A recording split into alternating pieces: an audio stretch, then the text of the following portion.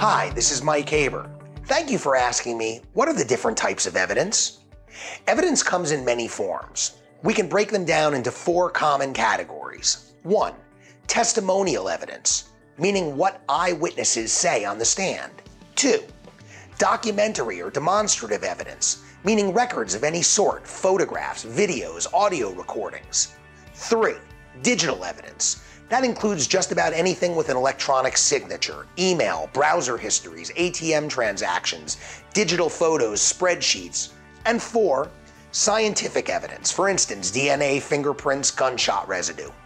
Some forms of evidence are more powerful or more reliable than others, but they all share some things in common. To be entered in a criminal case, any piece of evidence must be admissible and it must be relevant.